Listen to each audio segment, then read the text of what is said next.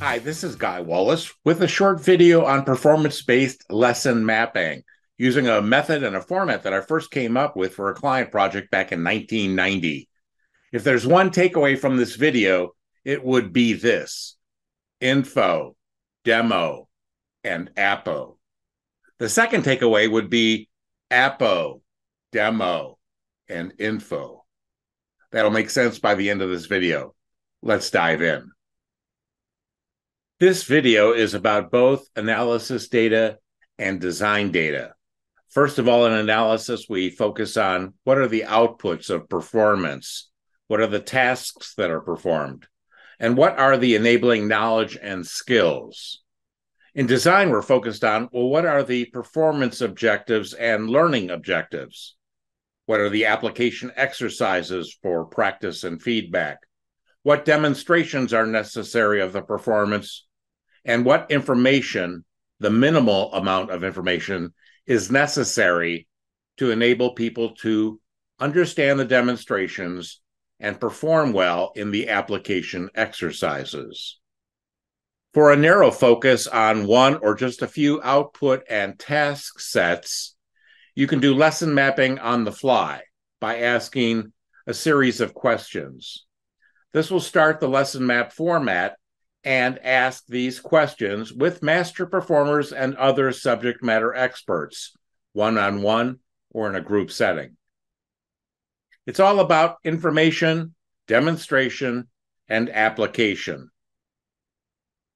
The instructional delivery flow is information, generally followed by demonstration, and then followed by application exercises for practice and feedback.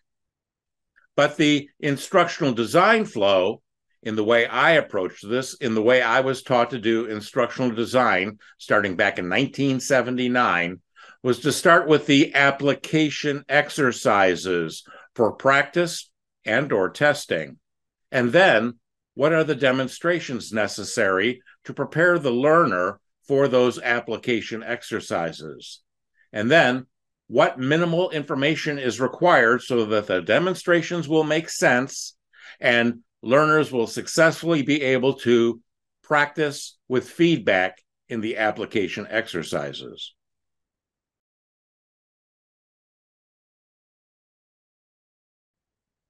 For a broader focus on a complex job and or a process with outputs and task sets, you would first identify the areas of performance and then produce performance model charts and then knowledge and skill matrices that would inform a series of lesson maps. Performance modeling, in the way I approach this, is to first identify what I call the areas of performance. They're also known as major duties or key results areas or accomplishments, many different names for this concept of first doing a work breakdown structure, if you will, of the performance. Then you produce a performance model chart, or many, on each area of performance where you identify what are the key outputs, what are their measures, what are their tasks, what are the various roles and responsibilities, and then you can do a gap analysis against what are the typical performance gaps where the outputs, measures aren't met by most of the target audience. You could be going for atypical performance gaps, but I limit it to typical performance gaps because this is where most people are struggling. And whether I'm dealing with incumbents or new hires, it's important to understand where is the performance not easy to master. Then we can begin to look at the probable gap causes, and we can differentiate those probable gap causes between deficiencies of the process itself, environmental supports, the individual's knowledge and skills, or other attributes and values of the individual. Next, we systematically derive the enabling knowledge and skills. I use 17 different knowledge and skill categories to derive the knowledge and skills as necessary. But not all projects require me using all 17, but there have been a few over the past 40 years that I've been using this methodology. In this example, we're looking at marketplace knowledge, category 6, and we're linking it back to the area of performance, A, territory planning. We can also identify whether or not the knowledge and skills that are necessary for performance are something that we select for or are left for training. We can identify the criticality, high, medium, or low, the difficulty to learn, high, medium, or low, the volatility of that content, high, medium, or low, and to what depth we might need to take the instruction, performance guides, and or learning experiences, whether we need to just cover it at an awareness level, at a deeper knowledge level, or whether there will be skills to be practiced with feedback in order to develop performance competence on that knowledge and skill item alone. The performance data then leads to the knowledge and skill data, which then leads to what I call lesson maps. I always start my lesson maps with the performance objectives followed by the learning objectives. Sometimes they are very much one and the same, but the focus has got to be on performance competence, the ability to perform tasks to produce outputs to stakeholder requirements. That's what I intend to accomplish with a lesson.